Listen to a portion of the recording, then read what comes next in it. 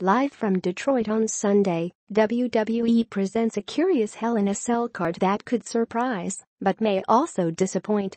The SmackDown event will be its last held ahead of Survivor Series, which means there may be some feuds that find an end ahead of one of WWE's 4 biggest pay-per-views each year.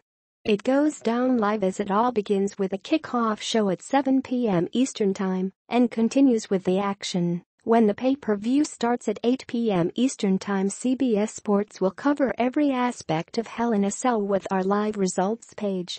Be sure to stay with us throughout the entire show. Big fan of WWE?